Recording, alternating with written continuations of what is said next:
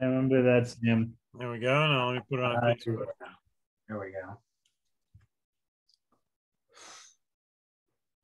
I'm giving y'all a different view of the Beat Navy studio tonight. Very nice.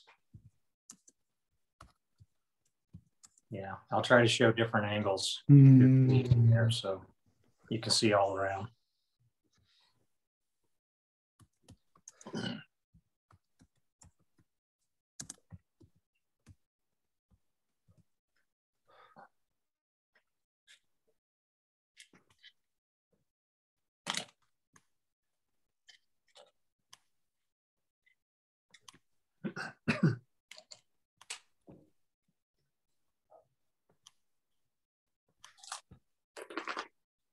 Wait. Here we go.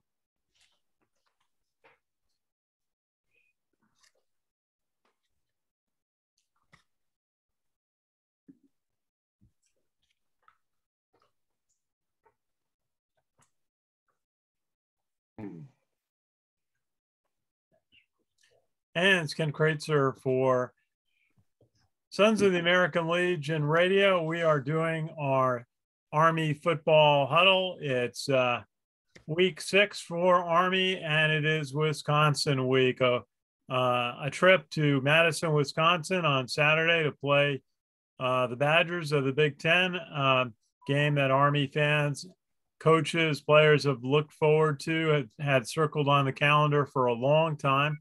Another in a series of visits to the Big Ten, Big 12 that Army has conducted in recent years. So talk about that. We have Richard Miller from our SALRadio team in Florida. Good to see you, Richard. Hi, Ken. Ready for some Army football talk. Okay, way to go. And from the Beat Navy studio in Huntsville, Alabama, we have Colonel Sam Houston from the West Point class of '87. Hey, Ken. It's game face and gut check time of Army's football season. Okay, absolutely. And we'll get to that. And from South Jersey, we have former Army football player Steve Shalhoub from the West Point class of '92. Steve, how are you tonight? Doing fantastic, Ken. It's game week. Absolutely. Now, I just want to start with something that, with a subject we've been talking, everyone in the Army, is the passing of General Ray Odierno, the former Army Chief of Staff, a West Point football player, worked his way up in the ranks, leadership positions in many areas, including Iraq. Also an impact, developed a major relationship with the NFL that resulted in building awareness for the need for concussion awareness and treatment. And I just wondered, Steve or Sam, I know Sam served with General Odierno, if you have any remembrances that you'd like to share. Yeah, we were talking before we started here. I was mentioning the fact that I met General Odierno on a couple of occasions, and very fortunate to have been presented a coin by him on both occasions. The first was back during the surge back in 2007, and General Odierno was multinational corps Iraq commander, so he was a 3-star then. And I had a deployment support team with some Coast Guard personnel and some Army transporters, and we flew all over Iraq for over a year, helping out brigade combat teams with deployment, redeployment issues, and really saw a lot of the operations that were going on that year. And one of the places that we stopped in was Bob TQ, Al-Taqadum, and a very desolate, dry desert place out in western Iraq. And we were assisting an Army infantry battalion that was located there with the Marines. And lo and behold, General Odierno and his entourage flew out there and made a kind of a surprise visit and inspected the infantry battalion, was there for their award ceremony. And afterward, he wanted to see what my team was doing. So we gave him a tour of the AO and a little bit of a quick briefing of our operations, and he gave all of us a coin. And that was our first real impression of the man. He really was a soldier's general. He cared about soldiers. He really deeply took an interest in each and every person that he spoke with. And he was the right man at the right time during the surge as multinational corps commander. I then met him again in 2013, 2014 timeframe. No, it was 2014. I take that back. It was a 4th of July ceremony. They had a concert and some things going on in the C-130 hangar out at Bagram. And I was the Bagram garrison commander, and General Odierno was now the Army Chief of Staff, and he was there.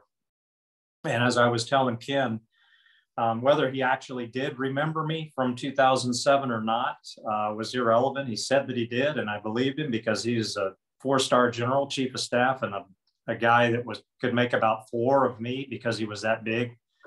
And he presented me another coin, and we talked just briefly, and he gave me some really good, just personal attaboy advice for my position as garrison commander. That was very critical, and they were words that I needed to hear from a guy like that at that precise moment in time. So it's really unfortunate to hear of his passing. The Army really lost a larger than life character when they lost General Odierno. He was a warrior and a soldier's general. Yeah, just ask maybe Steve, what is it like for the Army Football Brotherhood, all of the alumni, when one of your former players reaches the pinnacle of leadership in the U.S. Army Chief of Staff as General Odierno did? Well, there's a tremendous amount of pride to have somebody who played ball rise up, and some of the guys that I played ball with right now are 1, 2, and 3-star generals. It's pretty exciting. Sometimes you scratch your head and like, how the heck did he make general? And then sometimes you look at it and say, wow, I mean, he's doing fantastic things. There's a sense of pride that you strapped on the helmet with them at the same time. I mean, General Odierno, I'll tell you, we wouldn't be enjoying the level of success we're having today if it wasn't for his vision and his, signing off and stamping the current Monken coaching staff and having him come in and do that. So, I mean, there's a lot to be thankful there, but that's small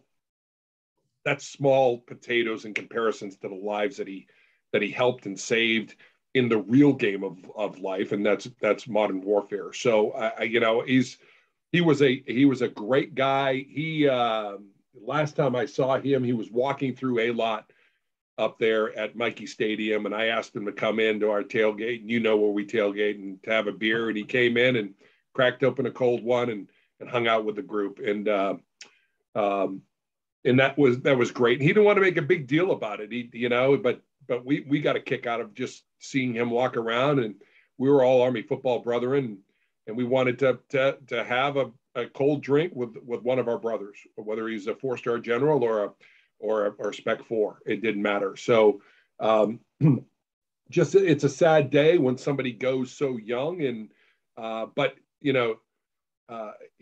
duty hath been done, and let it be said, well done. He's doing he's done his life's work, and there are thousands of people that are thankful for what he did. Yeah. And I had the one chance to watch him lead a meeting at West Point when he built a relationship with the NFL.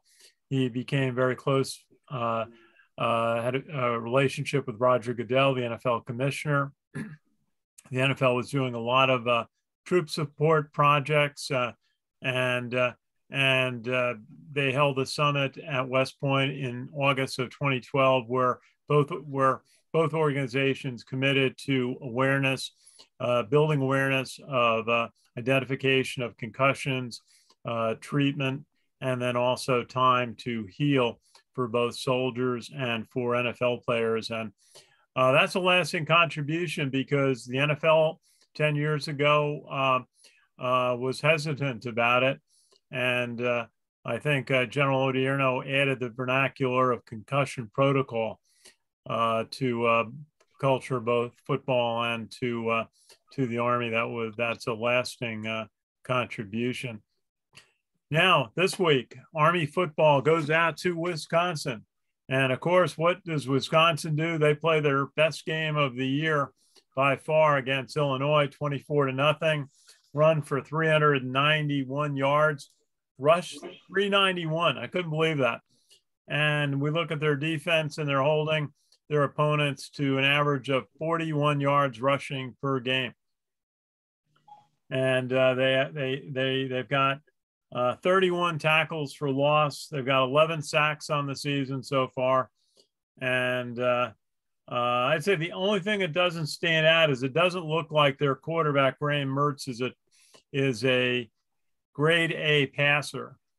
But he's can run and leading the offense. They got two running backs who had Shea Malusi had 145 yards this week, and Braylon Allen, 131 yards.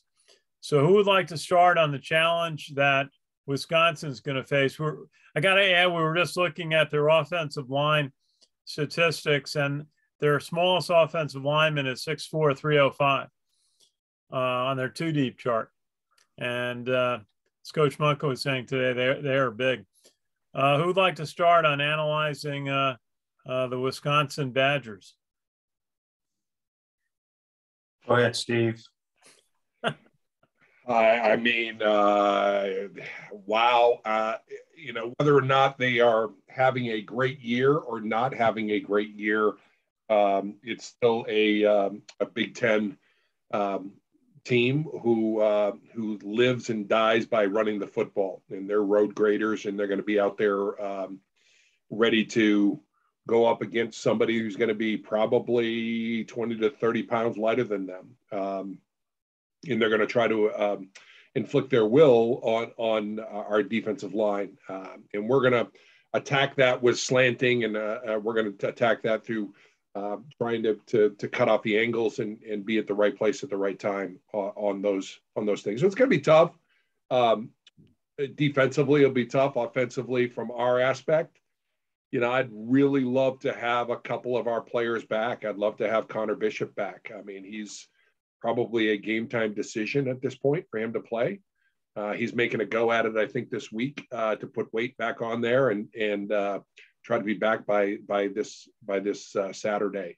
And I'd love to have Anderson back under center, but I think that is probably a couple of weeks premature on that. So how do we approach it? Who's going to be under center? Are we going to put some different looks and different opportunities and angles, and maybe trapping and doing some other things to keep them off balance, to the things we talked about the last time we were on the call?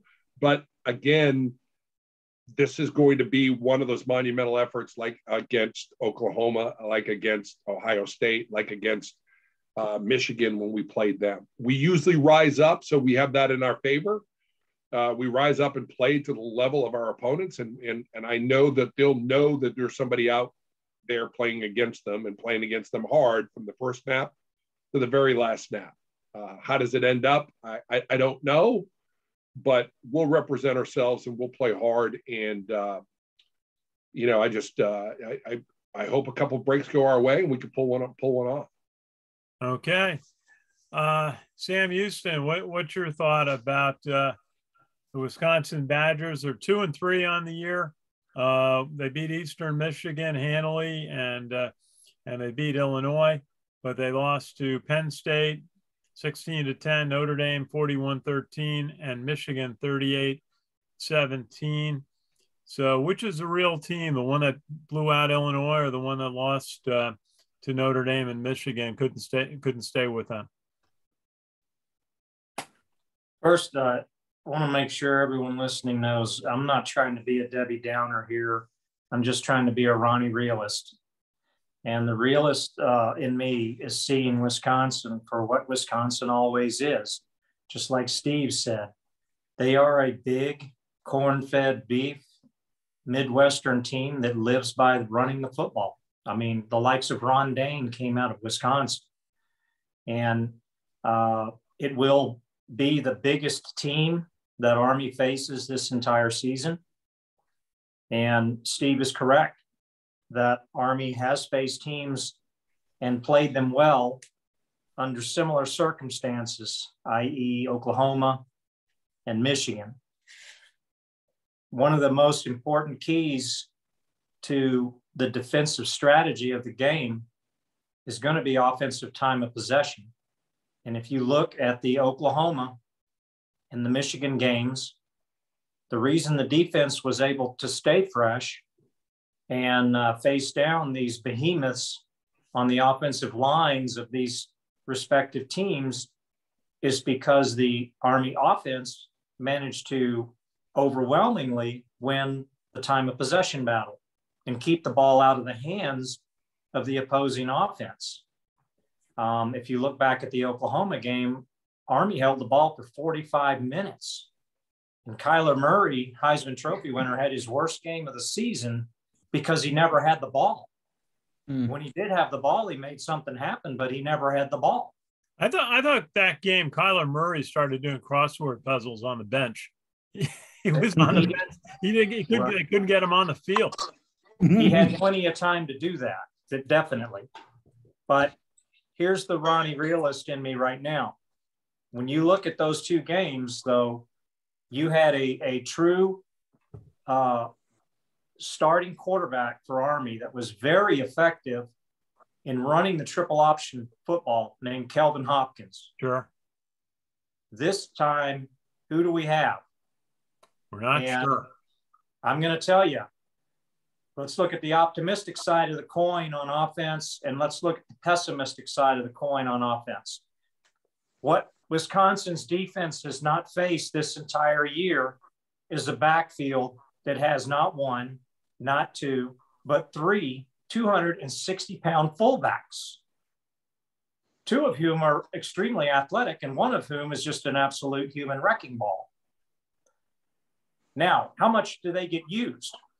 Because if you're not wearing out that defensive line, that corn-fed beef defensive line that's going to be bigger than the Army offensive line, and making them put their hands on the hips and pant for air and continue to pound them and grind them down, they're going to control the line of scrimmage. And what is not going to work, either to win the game or to win the time of possession battle with Wisconsin this Saturday, is going to be back up the middle, Tyler right, Tyler left. Because what it'll be is be back up the middle, Tyler left, Tyler right, punt. And we'll go 3 and out all first half.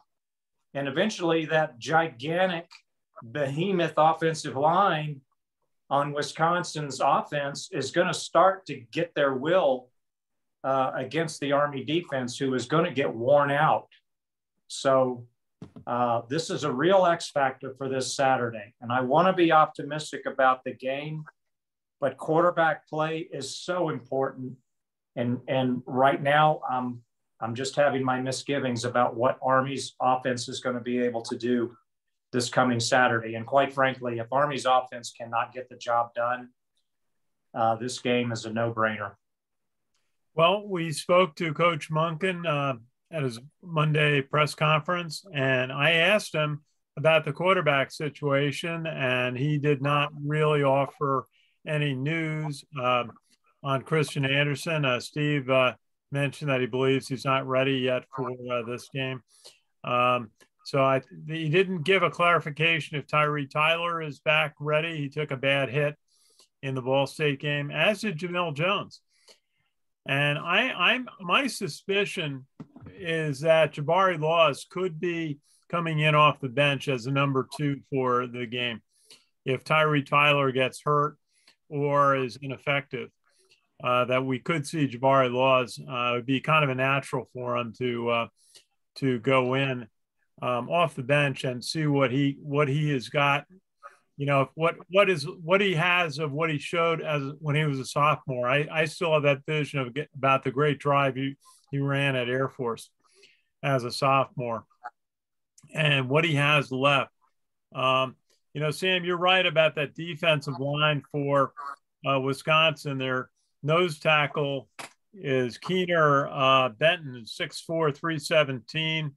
Two defensive ends that are 6'3", 6'4", 291, 297, Henningsen and Benton.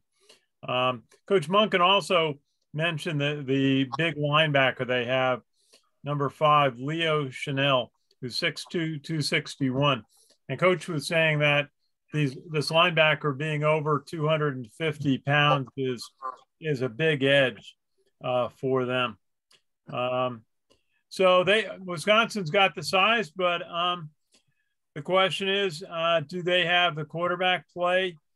Army could shut down the question is, can Army do a better job of defending the run than Illinois did? Illinois couldn't stop Wisconsin run for all day, gave up 390 yards. Army's run defense, I got to think, is going to do a significantly better job than Illinois did and could keep Army in the game. So we'll see. Okay, let's give Richard Miller a chance. And welcome to Jack, joined us, and will tell us a little bit about Navy and Air Force in a moment. But Richard, why don't you go through and we'll talk about some of the extraordinary top 25 games this past week. Yes, number 17, Ole Miss improves to 4-1 on the season, 52-51 over Arkansas. Arkansas is now 4-2 on the season, a very high scoring game there. Number 7, Ohio State, 5-1 now, 66-17 over Maryland. Maryland is 4-2 on the season. Number 11, Michigan State, 6-0 on the season, 31-13 victory over Rutgers. Number 6, Oklahoma, and number 21, Texas. Oklahoma is now 6-0, 55-48 over Texas, a very high-scoring game in the Red River Rivalry. Big win for Oklahoma. Yeah. What do you guys think about Oklahoma's win over Texas? Good Lord. Oh, man. Nobody played defense in that game. No one plays defense.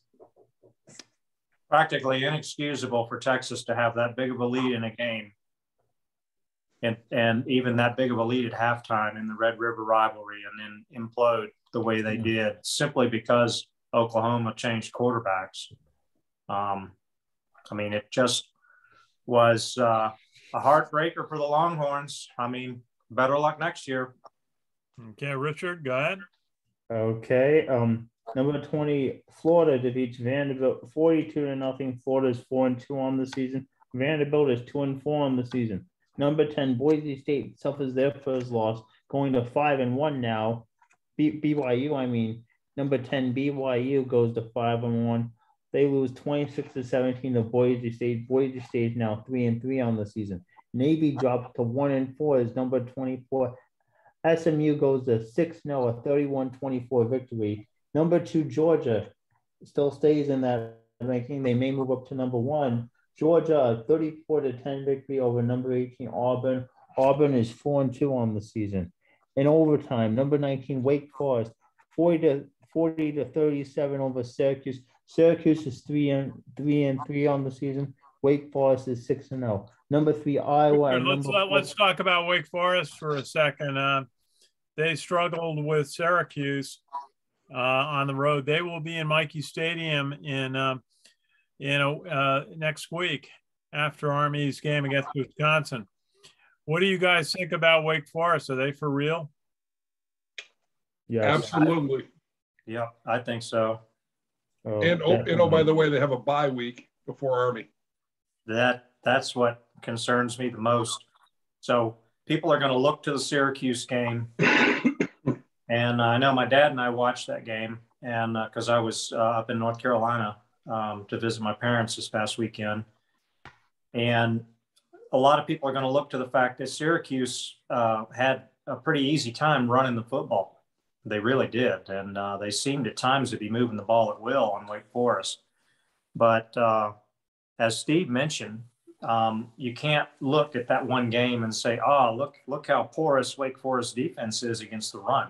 Hey, they got 2 weeks to work on Army triple option football.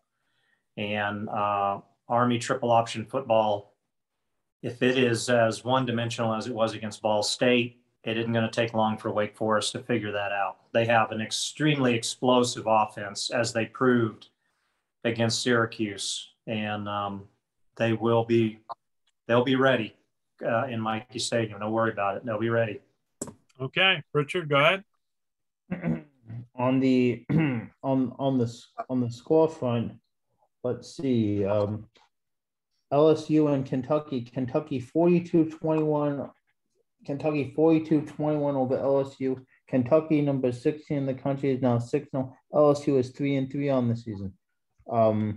Also, number 9 Michigan improves a 6-0, 32-29 over Nebraska. Nebraska is 3-0. Michigan goes to 6-0 on the season.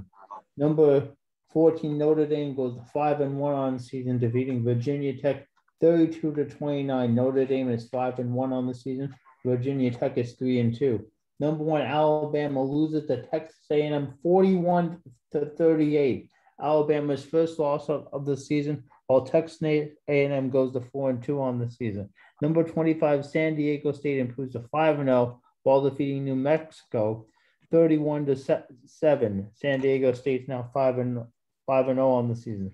Number 5 Cincinnati is 5-0 on the season, defeating Temple 52-3. Temple is 3-3 on the season. Number 22 Arizona State 5-1 on the season, win 28-10 over Stanford. Stanford goes to 3-3 on the season. Coastal Carolina is 6-0, 52-20-50, 52-20-50 over Arkansas State. Arkansas State is now 5-1 on the season, while Coastal Carolina is picked up their 6th consecutive victory. Okay, very good, Richard. It's interesting that you're going to have some power group of 5 teams such as Cincinnati, San Diego State, Coastal Carolina undefeated. And perhaps one of those teams, especially Cincinnati, getting through the season and trying to make a case for themselves to get into the college football playoff. I think San Diego State's sort of an interesting team. Do they want to stay in the Mountain West Conference, or are they really pushing to try and get into the Pac-12, or even if the Big 12 were to expand? So we're watching that.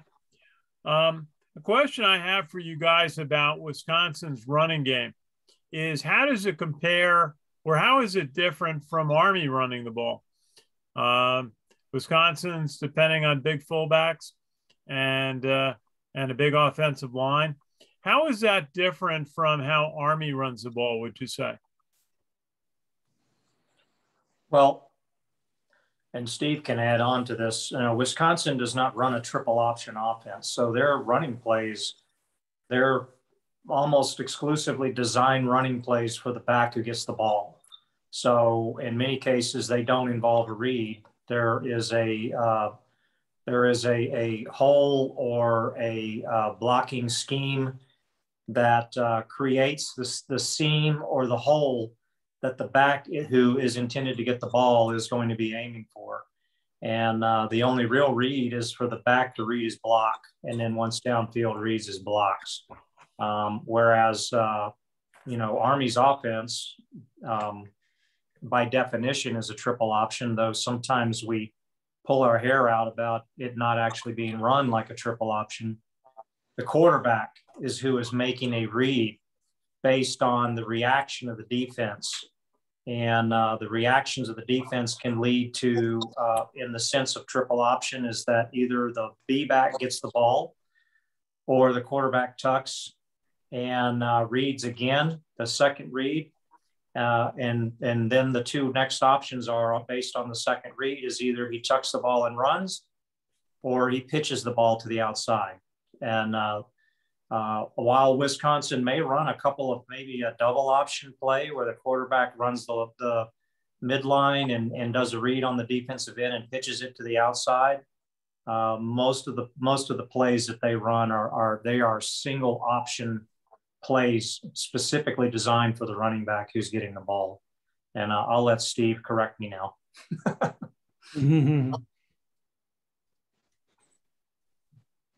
Let me get off mute here. the triple option is going to use numbers. It's really a numbers game. You're going to have an odd side and an even side, and we're running to the side at which we're going to have the advantage in terms of numbers, and we're going to eliminate one of the players, usually the pitch key, to put him on an island and make him commit, and then we're going to get the ball outside that way. So it's really a numbers game. So when you come up to the line of scrimmage with 11 players, you've got to choose one side's going to have 5, one side's going to have 6.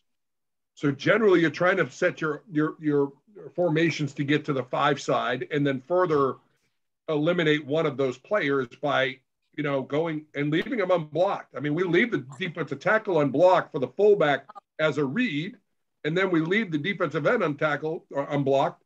It's going to be a pitch key. I mean, if everybody else is blocking who they need to go, it's clear sailing. So, difference with a team like Wisconsin, the road grader type thing, a lot of them are using a zone blocking scheme where they're using angles, and everybody's scooping one direction, and you're trying to create a seam, and a lot of the time the running back's breaking it backside, because if you're cutting off that backside pursuit, you're going to have that seam.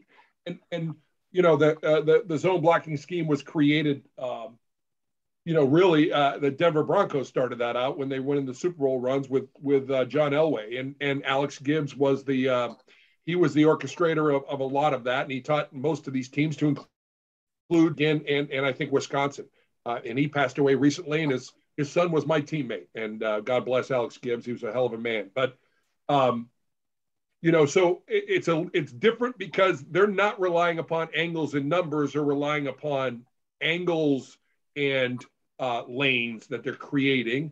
And when you're, 310, 320 pounds, you can create those angles and lanes just by your sheer mass. So it's different that way. Absolutely. Thank you. Now, one thing I look at is the Wisconsin quarterback, Graham Mertz, his 5 games so far. He's got a 56% completion average, and been throwing for 156 yards a game. But what stands out, and the reason perhaps why Wisconsin has struggled in some of those games, is 7 interceptions. That's a lot for, 7 interceptions and 2 touchdown passes. Now, they obviously may switch to the running game when they get into the red zone. But that doesn't sound like some of the quarterbacks we've seen, like the Ball State quarterback or the quarterback from Western Kentucky who could really throw the ball. Sounds like he is. They are really depending on their rushing game. Well, they always do. I mean, Wisconsin historically is a power rushing team, and the quarterback is more of a game manager for them. So passing is secondary to running the football.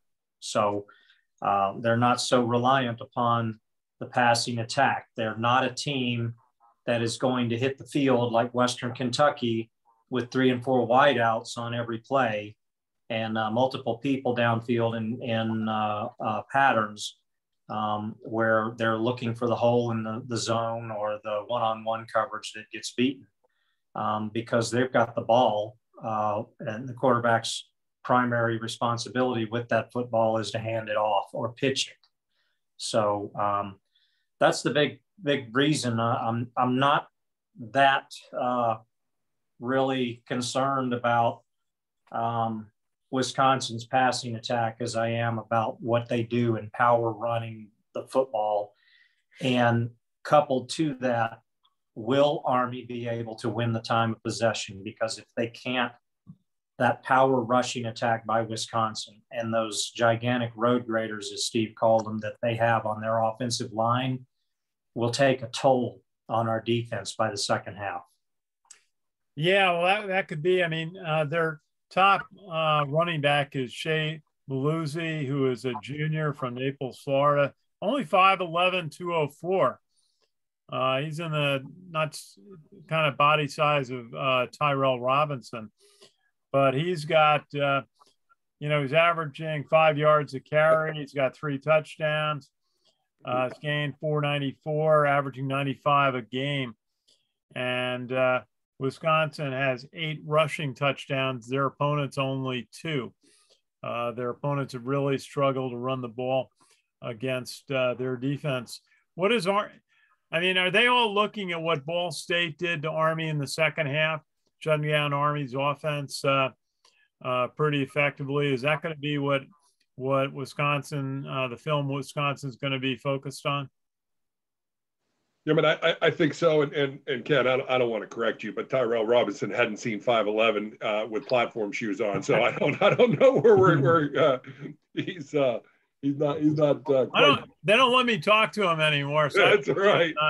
Up close, but he's not that. But he's so it's not the size of a running back that you'd expect at Wisconsin, but he's apparently a very fast, effective player. Yeah, they're going to they're going to scour. I mean, this is what they do. They're scouring film. They're going to see what worked. They're going to see. They're going to pack the box. They're going to challenge us to throw the ball. They're going to challenge us to do it, and they're going to take away. They're going to take away the fullback. Then they'll take away the quarterback, and they're going to want us to beat them outside.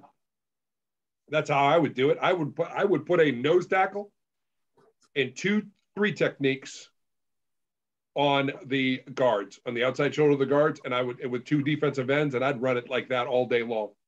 And if I was running defense against them, because you're going to stuff the front side or the center. You can't double team anywhere, and you're not going to get enough push to get that fullback any movement. And then if you're pulling from the fullback, you're not going to get to the end. So they're going to challenge us to go outside. So they're going to. I would stack the inside against us, and they're watching film. They're leaving no stone unturned for sure. Okay, well, This is the group that said the key to Army's victories is to get the ball 12 times to the slot backs. You got to get it outside. I mean, yeah. On the pitch. And yep. Ken, I'd say up to your question about game film, I would think that the game film of Army's offense that Wisconsin's probably watching the most is Georgia State and UConn. And the reason I say those 2 games is because they see a much greater variety of the Army offensive game plan and plays being executed. If they're looking strictly at the Ball State game, they're going to miss out on the whole gamut of plays that Army can run, because Army really ran such a utterly dismal one-dimensional game in the Ball State game that it's hard to really build a defense strategy off of just looking at that particular game. Army's offense made it easy for Ball State to defend them. And we hope and we pray that Army's offense does not make it easy for Wisconsin to defend them this coming Saturday. Okay. Let's say hello to Jack McGurk, who is able to join us. And Jack, good to see you. Good to see you. And why don't you take us through the win by Air Force and the loss by Navy? All righty, I'll start with Air Force, improving to 5-1 with a 24-14 win at home over Wyoming. Air Force had 321 yards total offense, 211 rushing. 8 different players combined for that 211 yards rushing. Leading that was Brad Roberts, who rushed for 140 yards on a career high 33 carries, including 1-yard touchdown carry for the first score of the game. Hazik Daniels, a quarterback, rushed for 23 yards, but he actually threw for 110, including a 13-yard touchdown pass to Mika Davis in the third quarter. Dane Kinman had a 2-yard touchdown run in the second quarter, giving the Falcons a 14-0 lead. But Wyoming scored 2 touchdowns in 2 minutes, 24 seconds late in the second quarter, tied the score at halftime, 14-14. Air Force took a 21-14 lead after that touchdown pass to Mika Davis with 5:46 left in the third quarter. Anthony Rodriguez kicked a 26-yard field goal for the Falcons in the fourth quarter, giving them a 24-14 lead. Wyoming got the ball back with 2:42 left in the game, but were shut down by the Falcons defense. And Trey Taylor led the Falcons with 7 tackles. Corbin Taylor and Vince Sanford had 6 tackles each. Sanford also had a sack and 2 forced and recovered fumbles in the game. Nice game for him. And Air Force is now 5-1 and 2-1 in the Mountain West Conference. And this weekend they have another conference game on the road at Boise State. So that should be an interesting one. That should be quite a test for Air Force. Sam Houston, what's your weekly analysis of the Air Force team? Air Force is, I thought about Air Force a little bit before the huddle started. And the first thing I wanted to say about Air Force, and it's very helpful for Army, hopefully, to pay attention to this. Last week, I think it was, Steve Shalhoub was talking about there's different ways to run the B-back than just a straight B-back dive. And Air Force right now, if you watch their offense, they're holding a B-back clinic. If you will watch what they do, they run the B-back on the straight dive. They run the B-back on a counterplay. They run the B-back on a veer. They run the B-back on sweeps. And the reason that Brad Roberts is able to have so much success is because when the B-back, when he's playing B-back, every single time he gets the ball, it's not the same play to the left or right of center. The blocking schemes are different. The hole's different. The design of the play is different. And then on top of that, it makes the rest of their offense work. You listen to what Jack said, 8 different players touch the ball. And that means that the triple option is being run correctly. Here's another clue. Zeke Daniels did not carry the ball the preponderance of the plays. As a matter of fact, he carried it the fewest. He distributed the ball because he is a triple option ball manager. And like I said last week, I think Zeke Daniels, of all the Service Academy quarterbacks right now, he's the best one. He's big. He understands the reads. And by the way, when he has to, he also throws the ball well. He had a stretch in the second half of the game on their touchdown drive in the third quarter where he completed 4 or 5 straight passes, including the pass that scored a touchdown. So Air Force is a real, legitimate threat. Now, on top of that, Wyoming did make them look a little bit more mortal. Wyoming did at times stifle Air Force's offense through the second quarter. And through a great stretch of the second half, Air Force's offense was pretty stifled by Wyoming once they recovered from some of their initial mistakes that they made and made some adjustments. So they did show a glimmer of hope on how to stop Air Force, and they did hold down their offensive scoring to a more manageable 24 points. But just as I predicted, Air Force won the game. My one zinger against Air Force, because I always have to make sure that I throw in a zinger, and that is the announcers. I think this is the third Air Force game this season that I've watched where the announcers couldn't help themselves but to bring up the turnbacks. And they did it again. And if you remember back at the beginning of the season, we were talking about how good is Air Force going to be. I said the X factor is the turnbacks. They get 31 players back. Almost all of them were defensive players. Well, guess what? The defense that Air Force is running this season is comprised almost entirely of people who were turnbacks last year. So they got a season to sit around and do nothing but lift weights and gain weight and prepare. So they had a whole season off to prepare and get healthy and then get back on the field, which is what they fielded is a defense of turnbacks. And they're playing very well. I mean, I hate to say it. They got away with it. They're playing very well. It's not the same defense. They play the same type of defense, but it's not the same players that Army played last season, and they're playing very well. So Air Force, again, aside from Wake Forest, is the team that concerns me the most in the coming 3 games that Army has to play. Yeah, it's quite a stretch for Army, but we'll see how Air Force does when they go up to play at Boise State. That will be a test for them.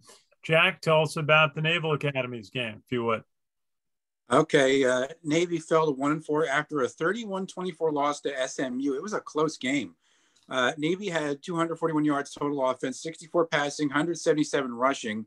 Chance Warren had a 23-yard touchdown run late in the first quarter, tying the score at 7-7. After SMU quarterback Tanner Mordecai threw a 66-yard touchdown pass earlier in the quarter.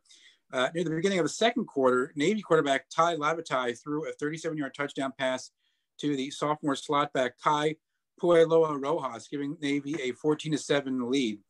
Lavatai also led the team with 53 yards rushing.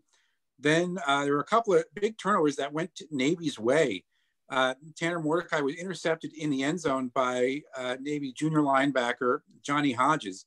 And later in the second quarter, he fumbled, and Diego Fago recovered it and ran 20 yards back for a touchdown, giving Navy a 21-7 lead.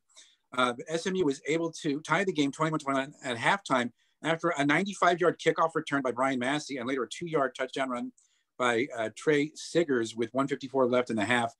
Blake Mazza kicked a 37-yard field goal, giving SMU a 24-21 lead with 7:26 left in the third quarter. But Navy responded with a 50-yard field goal kick by Bijan Nichols, tying the score at the end of the quarter.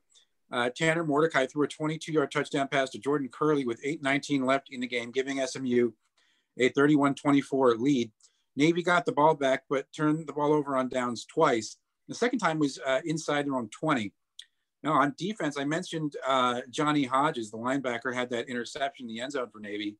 He led the midshipmen with 14 tackles in the game. Kevin Brenneman and Diego Fago had 7 tackles each.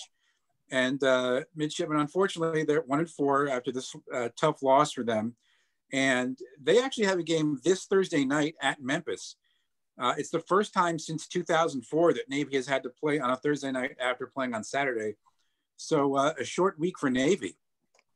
Yeah, and they got to travel, which makes it even more difficult.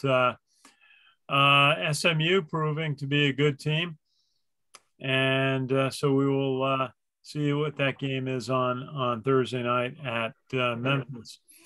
Okay, we're getting set. Now, I'm going to actually make the trip out to Wisconsin to cover the game. We're going to try to go to the Association of Graduates. I guess the Society for Wisconsin is going to have a tailgate before the game. We're also going to do video of the marching band from Wisconsin and their halftime, and should be a good trip to see one of the capitals, you might say, of college football. Did any of you go to any of the other visits? Army's been on a string where they've played at Penn State, Ohio State, Oklahoma, and then Michigan. And what an environment those games have been. Steve Shalou, tell which game did you get to? All of the above. Okay. I went to Penn State. I went to Ohio State. I went to Oklahoma, and I went to Michigan. So interesting, definitely. Loved Penn State fans. Loved Oklahoma fans. You can keep Michigan fans. And Ohio State was right there with Michigan. So wasn't a big fan of Ohio State and Michigan fans. They were not very nice. I will say that. So but did get the opportunity to go to those games. Well, I know the Oklahoma marching band spelled Army on the field. So did Ohio State. And one thing that was really neat was when we were out at Oklahoma, the Oklahoma ROTC department was recognized for their 100th anniversary. And they did a parade of alumni of their ROTC department across the field at halftime. And it was kind of neat to see.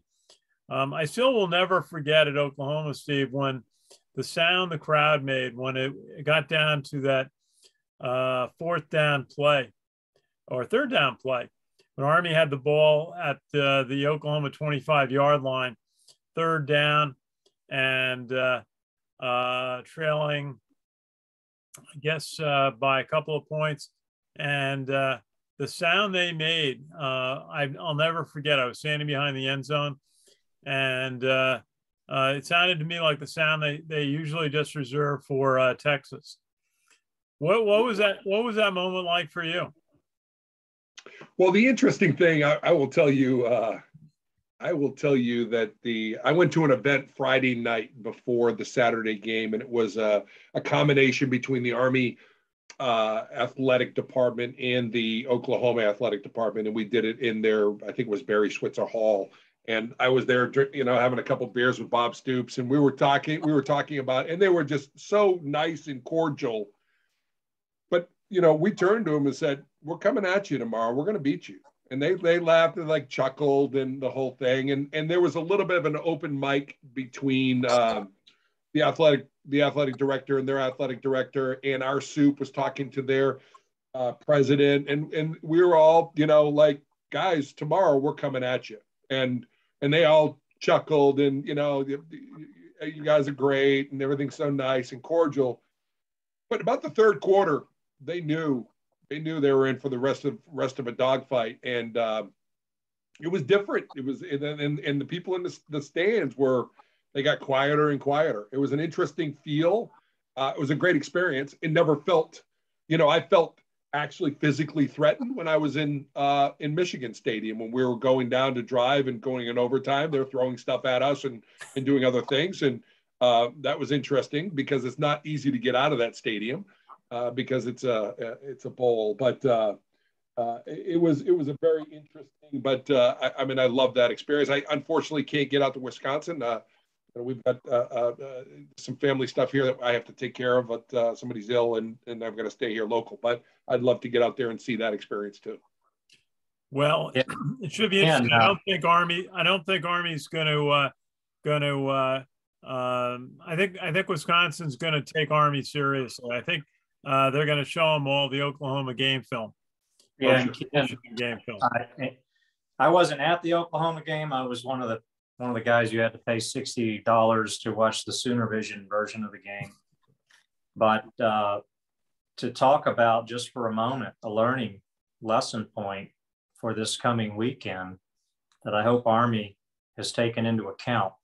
The play that you're talking about, for those who are unfamiliar with the game, is in the fourth, Army had stopped Oklahoma on a goal line stand, took over the ball, and proceeded to drive a long time consuming drive.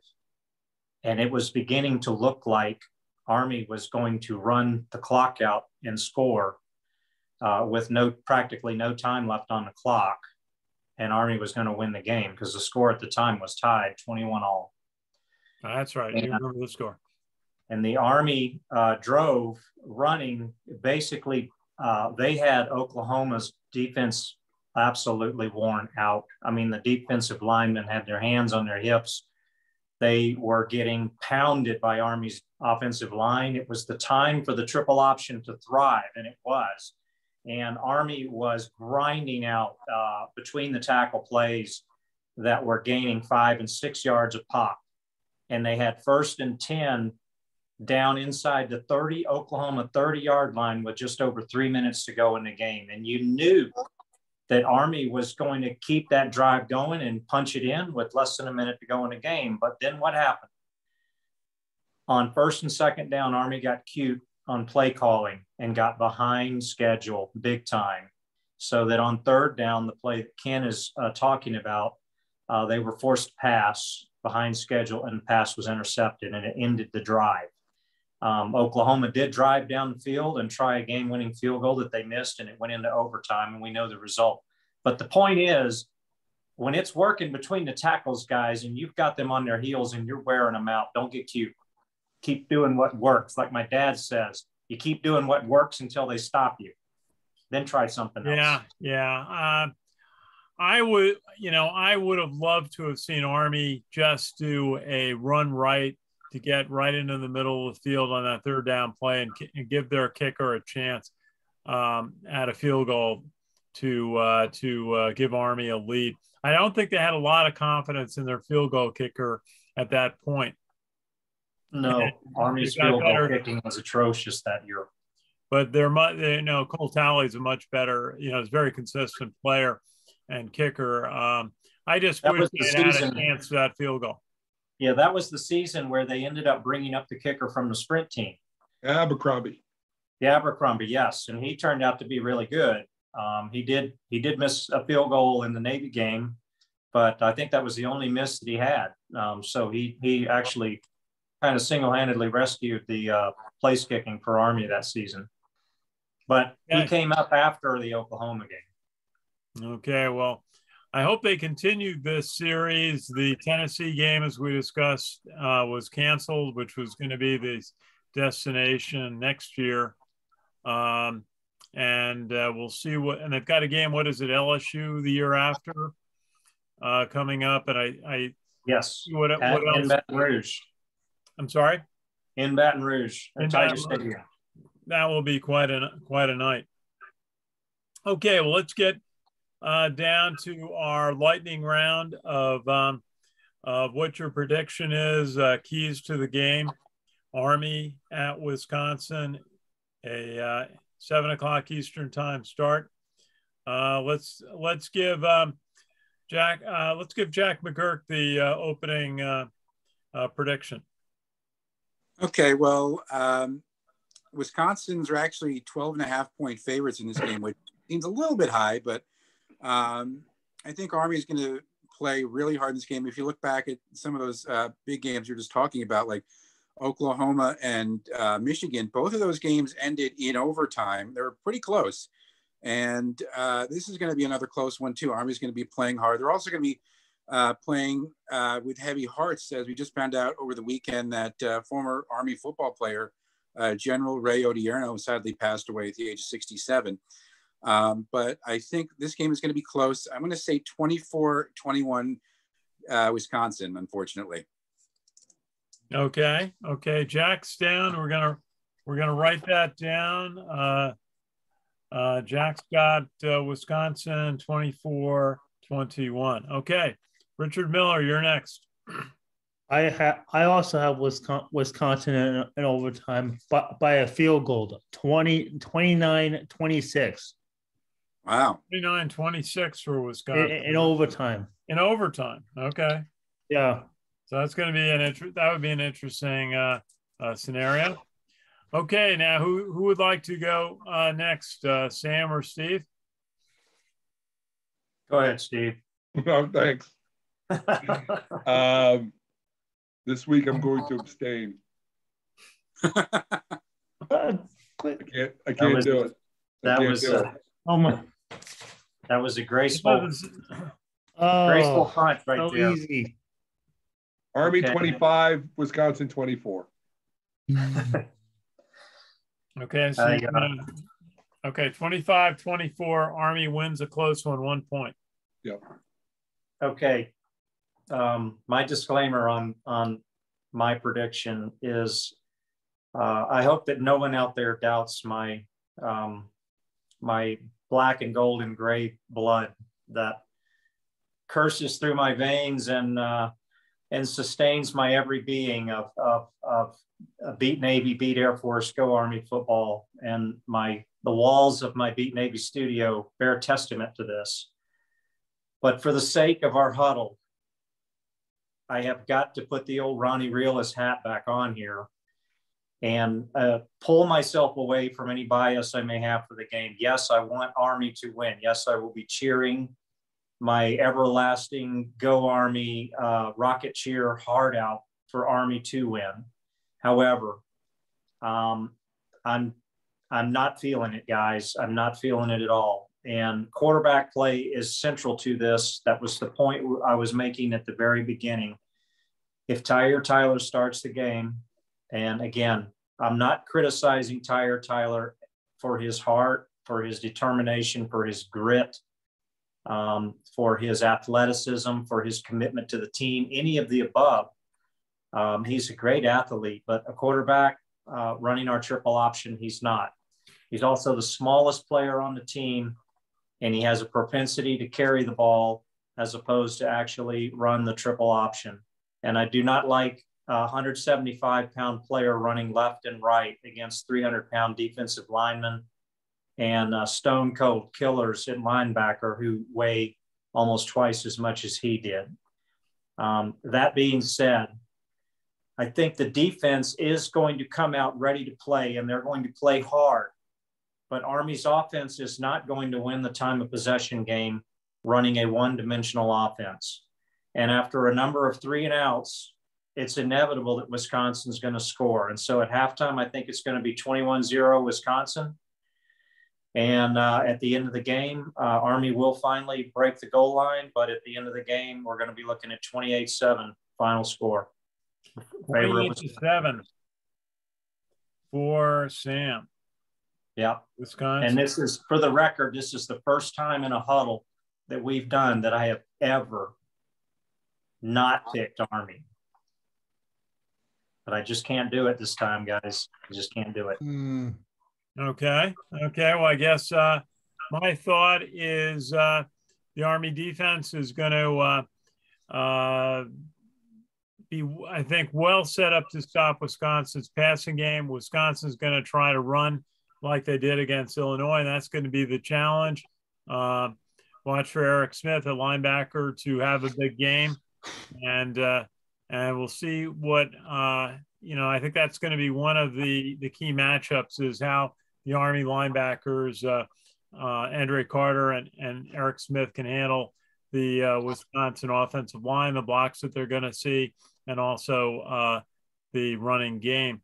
On offense, there is a big question mark at who's going to play quarterback. I think it's when you're going into a big game, you're not sure who your quarterback is going to be. That's a problem in and of itself. Army should be effective. The question is, are they going to be the offense that played well, ran 2 scoring drives in the second quarter against Ball State, or the offense that had 4 or 5 straight unproductive drives in the third quarter going into the fourth? I'm a little concerned. I think Tyree Tyler is going to start. I think he could be effective, but I have this suspicion it could be the first game that we see Jabari Laws play significantly. I wouldn't be surprised if he's the next quarterback to go in the game if Tyree gets hurt or if he is ineffective. I think it would be the right place to give Jabari Laws a chance to show what he can do if he's close to the quarterback that had the outstanding sophomore year 2 years ago for Army. I'm going to say Army's going to give this one a tough fight, and I'm going to go for 24-21 that they're going to pull an upset. And I think it could be, really just depends. Army's got to stop the Wisconsin rushing game, and they've got to run the offense effectively. And we'll see. The quarterback situation is a consideration. We'll talk to Coach Monken on Thursday and see if he's able to share any more information than he did today about who's likely to play at quarterback. Also, no word. I asked him about Connor Bishop, and he was not forthcoming with anything on Connor's status. Hopefully, he's back ready to play soon. Okay. Any final thoughts from the group? I do, Ken. We cannot go away without just recognizing last Saturday's college football game schedule. Good Lord. Yes. How good was watching college football last weekend? If the name, image, and likeness in the transfer portal is going to give us this, then I like it, because I was watching Notre Dame, which I predicted was going to lose to Virginia Tech, and they were about to lose. I was watching Alabama game. That was awesome. I was switching from channel to channel to channel, and I was watching the Air Force game, and they are a beast, by the way. Air Force is an absolute beast, and they're going to be tough. We're going to have to play every down, and we're going to have to bring it. And then to watch Navy come out and play as well as they did, we cannot sleep on Navy either. They are slowly but surely bringing themselves back to regular Navy football. But then to watch all the other games and how they played out, and it was a ton of fun this weekend to watch college football. I don't know if you agree, but man, it was good. Yes, it was. Yes. You had the Red River rivalry game, absolutely phenomenal. You had Ole Miss and Arkansas, which was 51-52. And then the game of games of the day, and by the way, the state of Alabama is in mourning because you had both Alabama and Auburn lost on Saturday, and I don't know when the last time that happened. So there's a lot of long faces here in Alabama, but hand it to Texas A&M, because just when it looked like they were going to fold like a cheap suit, by golly, they reached deep down inside and found what it is they needed to pull that game out and hand it to that quarterback. Good Lord. On that last drive. When he saw that man-to-man, he saw that man-on-man coverage and threw that deep pass when he did to create that pass interference play that almost guaranteed the field goal was going to be good. Man, talk about a heads-up play. So, and the Notre Dame game, I mean, Notre Dame was down like 29-21, I believe, but managed to come back and win the game. The Wake Forest Syracuse game was just pick your poison this past Saturday. It might have been the single best Saturday of games you could have. It practically any game you turned on was great. Even the Georgia Tech Duke game, if you could find it, was a great game. So yes, Steve is right. And Navy, yes, they're finding a little bit of mojo. They're finding their scrappiness. They're playing very desperate, and they're making teams make mistakes out of their own desperation. And it looked like the game against SMU was going to be a repeat of the UCF game. That's what it was shaping up to be. Unfortunately for Navy, a combination of SMU adjustments and Navy shooting themselves in the foot in the second half ultimately led to their demise. But yeah, Navy, any rumor to the death of Navy football was unfounded. They're still there, and I guarantee you, come December 12th, they're going to come ready to play. So, but yeah, what a day! What a day for college football. Yep, very good, very good. And should be another big weekend of college football. Richard, any game you're going to be keeping your eye on before we get to Army and Wisconsin? As far as the games, I'm going to be keeping my game eye on this week. Let's see. The game I'm going to be keeping my eye on is actually this Saturday, Kentucky and Georgia, 3:30. Okay, that should be a good one. Kentucky revived program. Are they still undefeated? Yes, Kentucky is undefeated. Yes, and remember, last week I picked Kentucky to beat LSU. They beat LSU handily, 42-21. But something you don't see in the headline is that Kentucky lost two of their defensive tackles in the game. One of them's out for the season. And another thing that I mentioned last week is Kentucky, enjoy it while it lasts, because you're in the same conference as Georgia and Alabama. And now you're going to play what is probably the best defense in college football, not only this year, but maybe the best defense we've seen in college football in a while. And that is the defense of the Georgia Bulldogs. And it's being played between the hedges. So, I see Georgia winning this one by about 3 or 4 touchdowns. Okay. Okay, let's wrap up. I always want to recognize the 2 million veterans of the American Legion and the 330,000 members of the Sons of the American Legion, our organization serving America's veterans. I was at a meeting of our state organization this week under leadership this year of David Lee from the Binghamton area. Is doing a great job leading our organization here in New York. Okay, so that will wrap it up. Follow our coverage from Madison, Wisconsin on Saturday. We'll be at the Society of West Point for Wisconsin's tailgate before the game, and plenty of pregame coverage. And we'll watch that big marching band from Wisconsin, which should be quite interesting. And then a very competitive football game with 90,000 people expected at Camp Randall Stadium. So thank everybody. Richard Miller, thank you from Florida. You're welcome, Ken. And Jack McGurk from Pelham, good job. Thank you. And Sam Houston, class of 87 from the Beat Navy studio in Huntsville, Alabama. Go Army, beat the Badgers. Okay, and Steve Shalou from South Jersey. Thank you for joining us and your insight. Beat them. Okay, so again, we'll be out at Madison, Wisconsin on Saturday for coverage. Go to our page, West Point Football Report, right here, and also on Twitter at Sons Legion Radio. So it's Ken Kreitzer from White Plains, New York. Have a great night.